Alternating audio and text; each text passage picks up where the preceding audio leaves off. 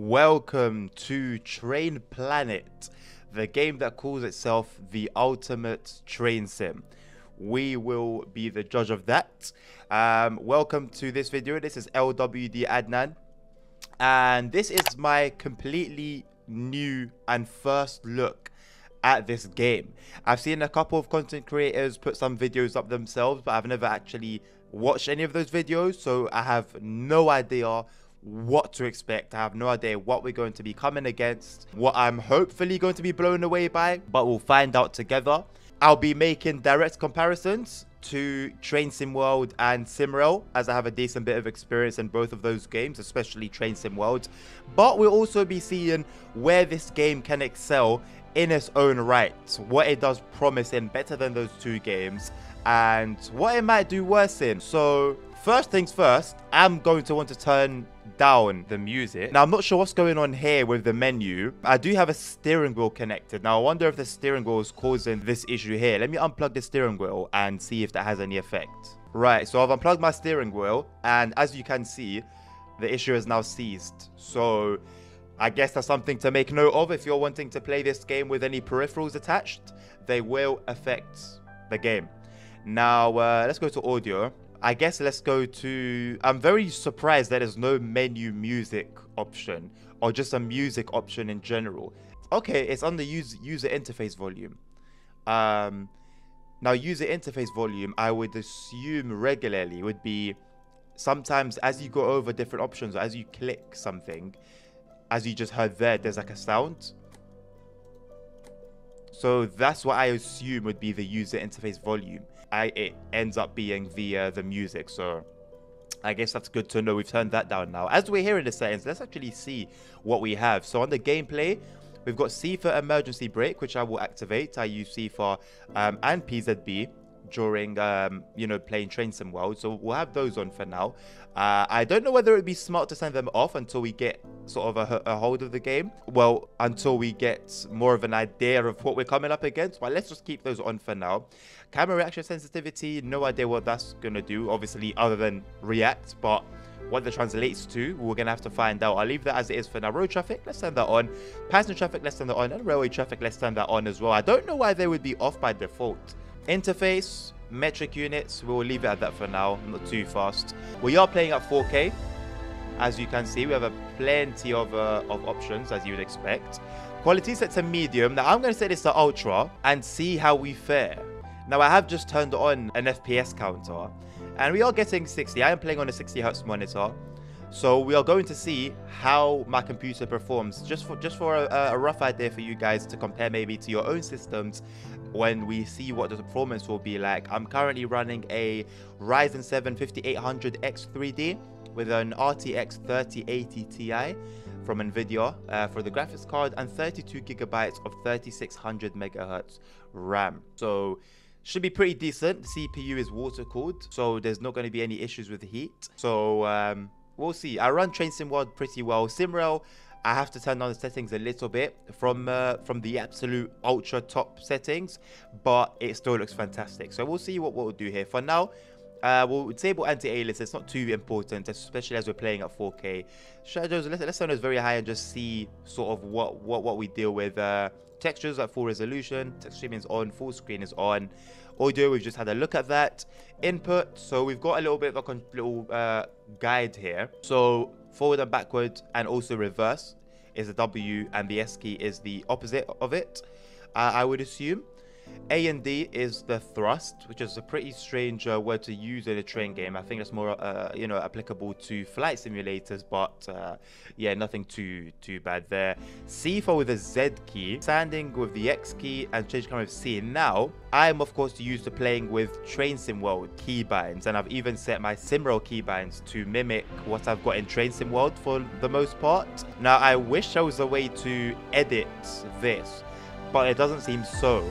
And we have CIFA, which is well and good, although it's in quite an odd place for me. I'm used to having it on the Q key, but I'm not seeing anything for PZB, which is slightly worrying.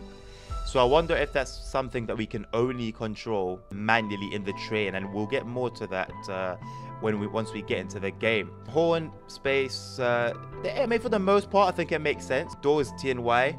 I mean, Y and U for train sim worlds is not too different. Pantograph, loco brake. I'm glad the brakes are in the same place. To move around the cabin, it's the arrow keys, and the K and L are for the main power switch. So we'll try and remember what we can, but I feel like we'll have to refer back to that at least once. Go to accounts. I guess we'll change that to LWD Adnan,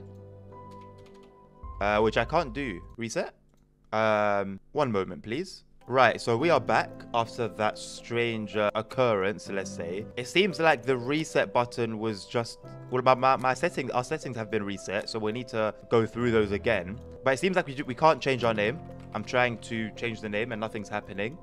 And reset will reset all your settings and close the game. Very strange. I guess it takes away from the quit option. So let me set all of these again, and we'll be right back. Right, so after a short little while, we are back. All the settings have been set as we set them earlier. Now we have two options I'm seeing here. Ride, where we have a journey mode and scenarios, very akin to Train Sim World. And it seems like we have two options, the BR218 and the BR186. Now, before we go and check these out properly, I want to go back and just see what qualifications holds for us. So it seems that there's almost a leveling up system in a way with regards to every train. So right now we're at level 0, it seems, and you get to level 1, 2, 3, and you become you reach an instructor level. Now I can't click any of these options to our left, competence, braking, and mastering, but what I assume is that these are basically a training module, and they get more advanced until you get through and unlocking everything. And I guess the only way to find out is to begin. So we'll start off with the qualifications, and then we'll go back and see what the journey and scenario section has for us. So let's start with the 218. So we've got difficulty easy. It's 23 minutes with 2 stops, and we're beginning at 8 o'clock, going from Düren to Eschweiler Hauptbahnhof. Now please forgive my German pronunciations. I am a native English speaker. The only German I know is from Train Sims. So we've got a little how to play here, which I guess is quite similar to the guide we saw earlier, but also it's almost like it's like an instruction manual almost. So realistically, you would do all of these in order. The race pantograph is P, and it's allowing me to click it, but I'm not sure why. That's quite strange that I can click these and they will remain highlighted, but they don't seem to be doing much. So anyway, first things first, I guess I'll be able to access this at any point. So let's start from the beginning. Let's raise the pantograph and turn on the main power switch. So here's our little map. I love the detail. So as you can see, the full run, which I don't think we'll be doing, would be from Düren to Aachen. I hope I've pronounced that right as well. But we'll only be going as far as Eschweiler, which is about halfway down. So we've got some train information here. It's pretty decent. We've got some weather information as well. And our reward as well. So we're going to get 1,000 what looks like credits, I guess, and 100 XP. As I do continue, now if I was to head back into the menu, I can no longer access the that little guide that we had up. Now I thought I would be able to access that, but it seems not. So do bear that in mind. I don't know whether it'd be worth taking a picture and having it on hand, putting it on either a secondary monitor or something of the like. But yeah, you're pretty much on your own once you go past that menu. So let's get straight into it. Continue.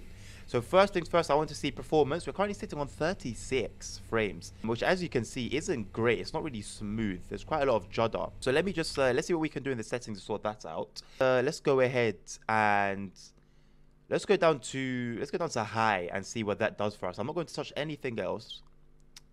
Just set the setting on high. Now we have 39 FPS here on the FPS counter, but let's see what that translates to in game, whether that will change. It doesn't change. No, still saying a roughly 39 to 40 FPS. Let's bring it down just a little bit. Let's try and get as close to 60 as possible. This computer is very capable of running 60. So I'm going to turn shadows to medium at this point, and quality to medium as well. And let's see what that will do for us. There is a little bit of a pause. I'll definitely turn VSync back on. We are now at a healthy 50 frames per second, I think. I think we can manage with 50 frames per second. So from first things first, we have a working Ebula. Now, this is something we don't have in Train Sim World. I was going to say SimRail, but to be honest, we do have a little, like a handheld timetable. So I guess that makes up for it. But it's great to see an actual working Ebula. And right-clicking on it zooms in, and I guess right-clicking anywhere. Yep. Right-clicking anywhere zooms you in. And I also read at the bottom. Well, I also notice at the bottom we have instructions. So start diesel, press and hold P for 1 second. So let's get to that. Got diesel starting on the right hand side. All the important information is seemingly on the right hand side. We have our signal information. A map similar to what we'd see in Train Sim Classic, actually, on the very top. We have a speed, sort of a funny little speed gauge. Our brake pressures, our bottom. I'm not sure exactly what's on our bottom right. It looks like the train, like an image of the train. But I'm not sure exactly what is being represented there. I guess we'll find out. We've got our destination and our, I guess, timetable to the left, and our instructions above that. So to be fair, let's open our doors as I talk. It does seem pretty cluttered. Now, I do appreciate the wealth of information, but it does seem very, very cluttered, and I couldn't see anything in the settings to manage the HUD and what you want to appear. Things which both SimRail and Train Sim World do allow you to do. Now, we can actually just straight, manually click on buttons, it seems. Not everything, as you can see, for example, these two here. I'm not sure exactly what they would do IRL, but they don't do anything in game. We have instrument lights, which we can turn on. I'm not sure what instruments are getting turned on. We have some funny graphical errors going on here. I'm not exactly seeing like a loading. So our doors are open. Now it just says at the very bottom, it just says when boarding finished, close right door, press Y. But I'm not sure how I know when boarding is finished. Now, I've hit number 2. It's given us like an outside camera that we're using the arrow keys to fly around with. So there's no passengers currently. Oh, we can just go through walls as well. It's pretty interesting. Fairly detailed train interiors, to be fair. No engine room. Yeah, fairly detailed. So our 3 cam, very similar to what we have in SimRail. 4 cam, 5. This is pretty nice actually, and we also get to see the graphics. I'm actually pretty impressed, especially with us sitting at medium settings. I feel like everything looks pretty nice. The ballast looks nice. We've got some litter in the ballast. It looks like. Or it could just be spray paint. Whatever it is, it does add to the immersion. Actually, I've never seen that before in any of the games that I've personally played. We've got a nice difference in color as well. Different types of ballast being used. That's nice to see as well. The signals look pretty nice and bright. The clouds look a bit dark. Now I don't know whether they're just simulating rain clouds, but they do seem a little too dark for my liking, to be completely honest. The sky looks alright. Yeah, just textures in general look pretty good, to be honest. 7 cam, nothing. 8, 9, and 0 don't do anything. So we'll go back to the 1 cam, which puts us in the inside. So let's see what we have. Anti-skid off.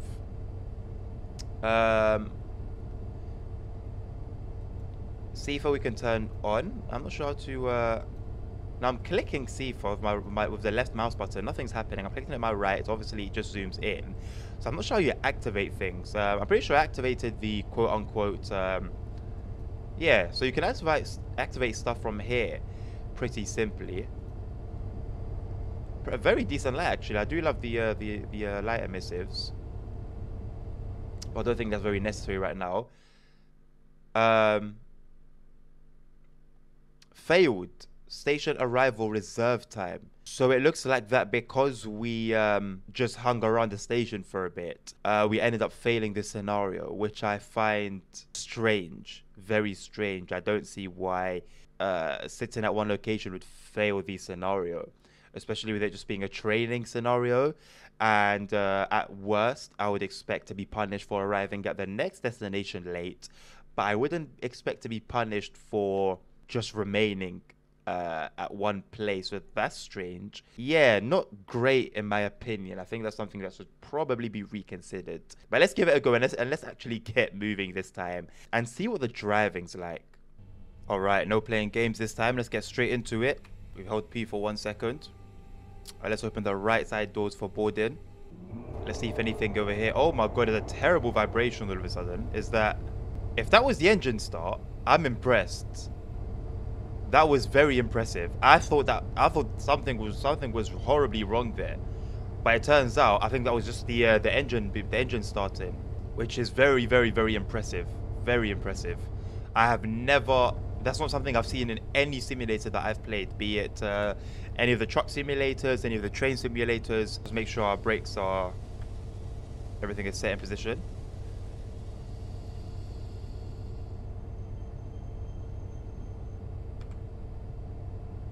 Yeah, so there's something I've never experienced in SimRail and Train Sim World, whereby both of those games also have, you know, cold starts for their trains.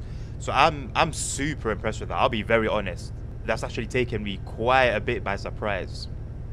Right, so we're on the move now. We see our speed on the right. I'm not quite sure how to read the signals on the top right. I assume that they're just distance notification. And I guess what we see on the top bar is the actual signal itself. So it's like all the signals are green, if I've understood it correctly. Let's turn the thrust all the way up to maximum thrust. This is thrust position number 14. You can use this position only when speed is above 15 kilometers per hour. For decreased thrust, press D. That's very, very handy to know. So it seems like you also get tips on how to properly maneuver the train. It's not just about press W to set the train forward or press A to increase thrust, but it's also, okay, press A and then after 1 second you can continue. This is position 14, where you can only be in this position when, you know, so and so is in order. So I really do like that.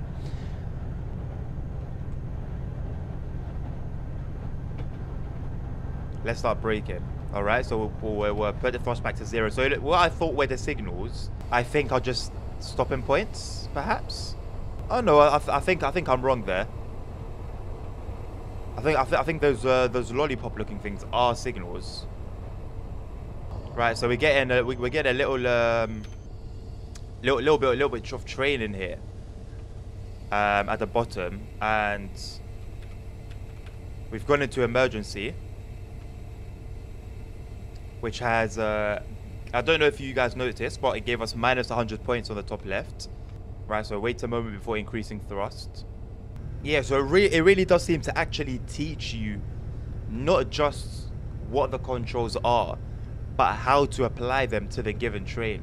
And now I wonder if this is something that we're seeing right now in the early days of the game, or if this is something that we'll continue to see with every single train, where we'll see a specific, a very specifically catered set of instructions per train.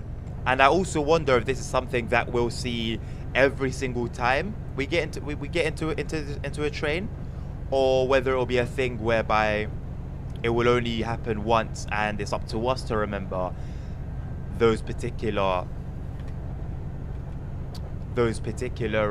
set of instructions. And if that's the case, then I wonder if it's possible to reactivate that guidance. What I've also noticed as well is when CIFA needs to be acknowledged, we actually have a bar, because with CIFA there's a time limit on how long you have to acknowledge it, and if you don't do so, then the train comes to a stop. The brakes will apply automatically, and I'm glad that we have a timer to actually have a visual representation of that time. Now I am keeping an eye on the Ebula and whether it's going to move or not. With an Ebula, it should automatically scroll as you're going, so it displays information relative to where you are on the map.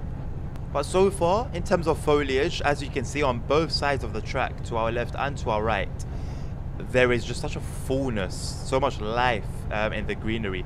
The milepost right here, for example, it's not just pure white. There's damage, there's wear on every single one. The thing with SimRail and Train Sim World is that with all of these posts and speed warnings and signboards and whistle posts, all of them are in absolutely pristine condition, which of course in reality would very rarely be the case. But we very clearly have gradients on the top map.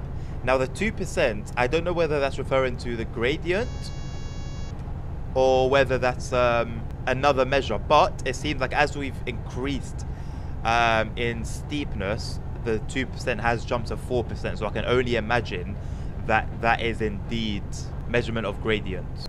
We do have a fair bit of suspension in play. We can see that there's a nice little bounce as the train moves along the tracks. And it's also visible from the outside as well. You can see it there.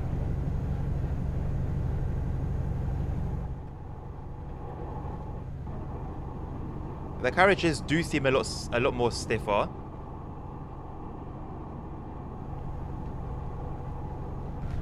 And I am noticing a lack of traffic, but I do wonder if that's just because we are on a training module.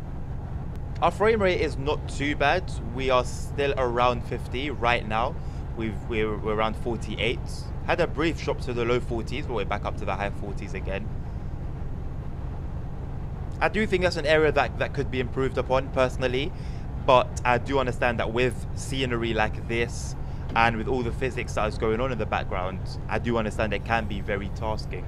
And if you do want a steady 60 frames per second, you will have to make some sacrifices graphically. Right, so we're just approaching Eschweiler right now.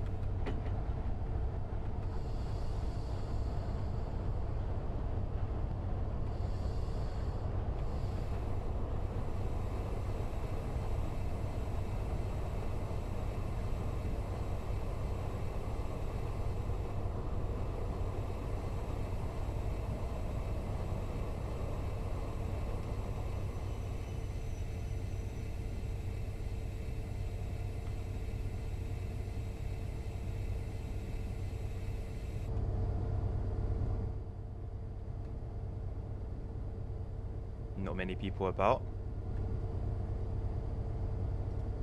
And I've just noticed on the left hand side, I wish there was a way I could free my mouse so I could sort of show you guys specifically what I talk about every now and again. Where are my lights actually? I thought I turned them on, clearly not. But on the left hand side where the station names are, there is a timer for boarding. And that was something maybe I didn't notice earlier if it was displayed when I was a little bit confused about how long exactly we should be awaiting boarding.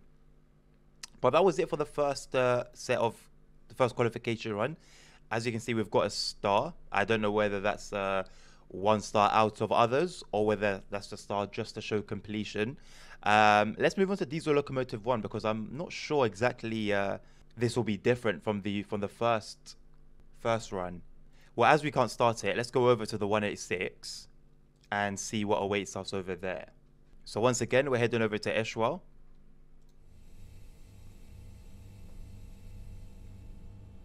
If you've played both Train Sim World or SimRail, you'll be somewhat familiar with the interior.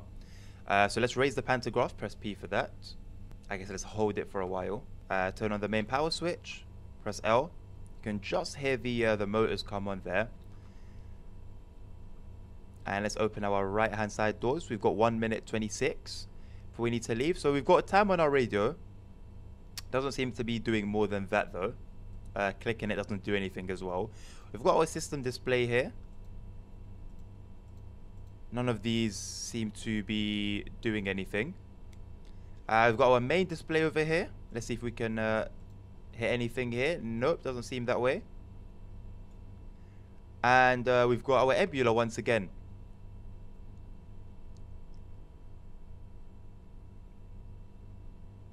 More or less everything that you would really find, that you would find in Train Sim World, is here. Access to air conditioning as well. Now once I click on an area, it doesn't seem like I can do much.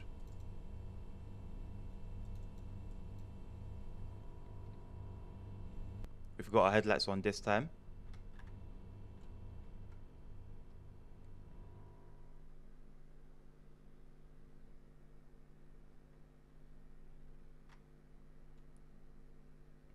I mean, in my opinion, it's fairly detailed.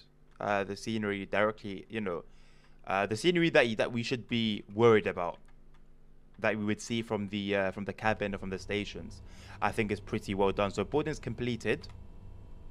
So let's close our right doors.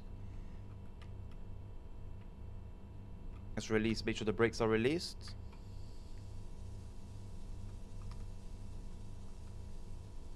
And let's get moving. So it looks like that, it looks like the bar on the bottom right, below the train, is the brake pressure.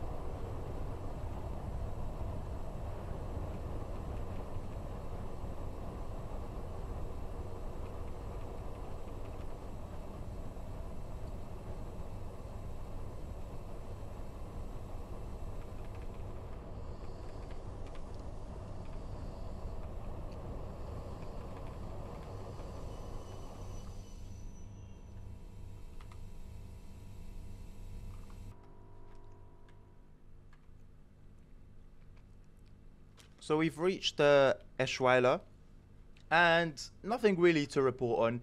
Although something that did stand out to me was that I don't really hear much difference in running sounds when going over switches and points. Although I do believe they're probably overshadowed by the general running sounds, which, in my opinion, are a lot better than Train Sim World, and probably on par or even slightly better than what we have on SimRail. So let's close this. Now I wonder if once again we aren't able to access the Locomotive 1 version. I'm not sure what they mean by top up, but nothing really happens when I click there. We're unable to open it, so I guess we're just locked into these two for the demo. So in that case, let's head over to the journey. It looks like we have quite a career mode type of thing going on here. So we have a little introduction to our route. We have, first of all, the map, which I absolutely love this, to be very honest with you. And also we have some different shifts. So it seems like these are various shift patterns. I know they're just A to B and B to A, but nonetheless, these are actual shift patterns. So today, your shift begins at Cologne Central Station. I'll let you guys pause this and read this in your own time. I'm going to do it, but I'll skip it for this part. And yeah, let's just get into it. All right, so we should be getting 2,000 credits or so, I guess, and 100 XP. I'm not really sure where we use these. I guess we'll see once the full game comes out, but nothing's really apparent to me as of now. Also, I find it really weird that we start off by just looking at the scenery instead of looking, you know, straight ahead. But once again, let's start the diesel engine, and let's open both doors, seeing as I think both platforms are in use. I hope I'm not wrong. See if I'm not sure whether this is a platform actually, so let me play safe and use this one over here, especially since it has the stopping marker there. And I have noticed that we do have an AI train, although it disappeared quite quickly. The wagons are still in frame, but the loco itself seems to have just vanished. So that was interesting. But we've got 25 seconds left for boarding. Our next station is Köln Ehrenfeld, and boarding completed. So let's get our doors closed, put her in forward, and the PZB. Make sure the brakes are released, the train brake as well as the loco brakes. As you can see on the bottom right, they're just about finished releasing, and we'll get it moving. So you wait a short while, leave it till it goes up to about 1 kilometer. And I'm not sure on the bottom right what those numbers above the train is. I wonder if that's sort of like a G-force meter, one way or another. I haven't been able to figure that out just yet. So we're on our way with a 40 kilometer speed limit.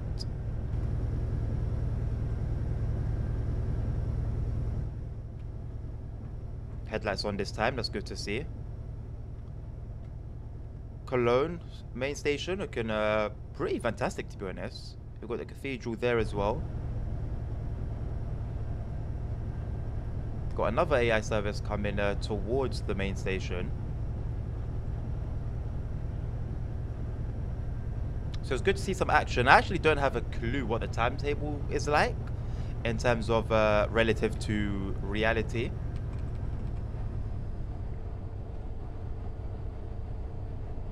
I'm not really seeing any ICEs, which as far as I'm aware, are present at Cologne main station.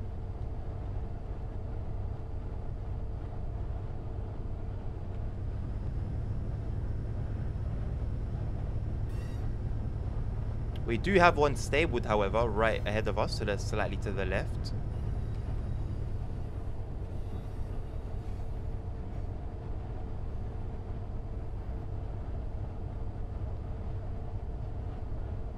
We do have some things going on the siding, so I'm happy to see that they're not completely devoid of any life.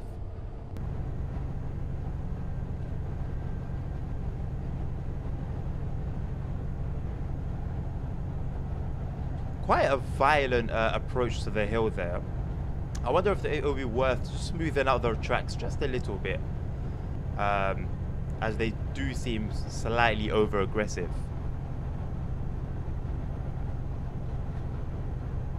The thing is, it's very difficult to find the medium between not overdoing, you know, the movement within the train, but also trying to immerse you, you know, in a large moving vehicle. But regardless, there is definitely room for improvement. So you do get points, as you can see on the top left, for smooth braking. Although I'm not sure how long that will last. We are coming into the station a little bit hot.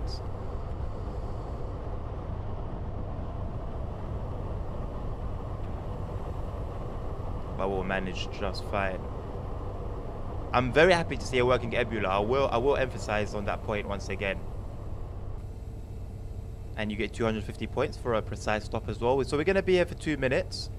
While we are stopped, we'll take a look at the station itself. So in terms of station detail, we do have what seems like an actual timetable here. 2 different style of timetables. I'm not sure how to slow the camera down, so forgive me for the quite quick movements.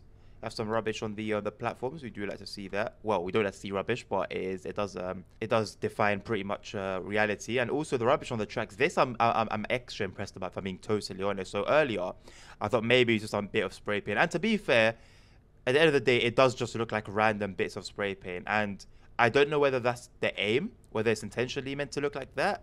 But I think it looks like trash. And as in, not that I think they've done a bad job spraying. I think it looks like rubbish. That is rubbish on the track. And even if it's not, look, no one's going to really zoom in and try and find the details of the wrappers which have been discarded onto the tracks. But just seeing it from a cab view, it's really, really good to see that extra detail. Because what we see in Train Sim World and SimRail is quite unrealistic, really. It would be lovely if we could have, you know, the railway kept to a pristine condition, but that's not to be. With regards to the passenger information systems, as you can see, nothing, unfortunately. I've got no idea whether that's something that will be brought in at a later date, but I sure hope so. That's something that both SimRail and Train Sim World do very, very well. Station interiors not modeled too well. Again, that's not something important. You're not going to be walking around. You're pretty restricted to flying about or sitting along in the cabin. Of course, no passenger, well, not of course, but there is no active screen inside the passenger compartment as well. I really would love to see some passengers. It's been pretty quiet throughout today, whether it's been the training modules or these runs.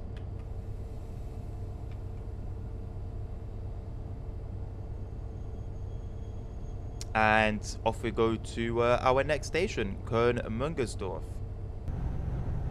So I think I've worked out that the green numbers on top of the train on the bottom right hand side is a power draw. It would be interesting to see how weather not only affects game performance, but also the train's adhesion and the environment in general as well. So apologies, I did think Köln-Müngersdorf was a station, but it does say on the top left to go through. So we've just gone through it, and also Löwenisch, which we are also going straight through.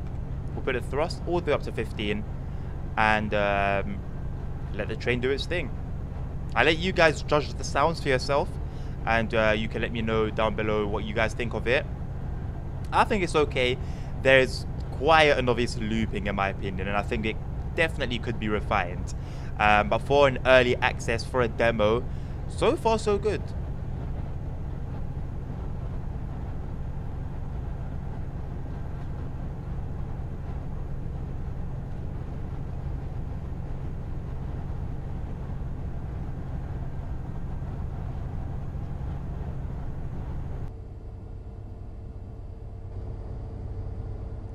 So we've reached Horam.